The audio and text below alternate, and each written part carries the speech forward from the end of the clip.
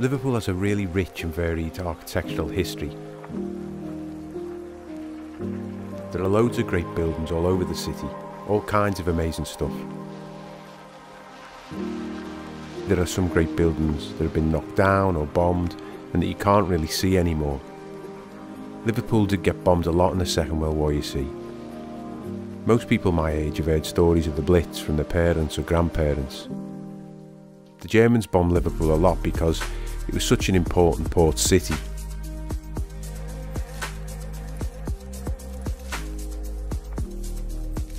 I think my favourite's the old White Star building.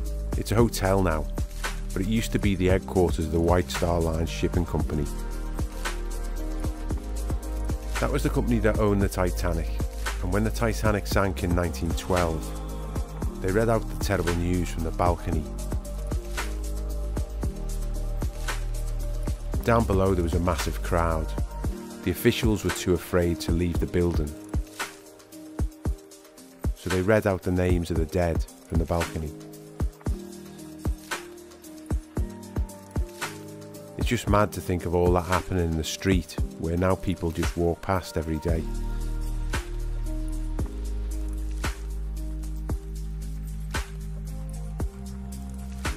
Your best bet's to get out there and see things for yourself.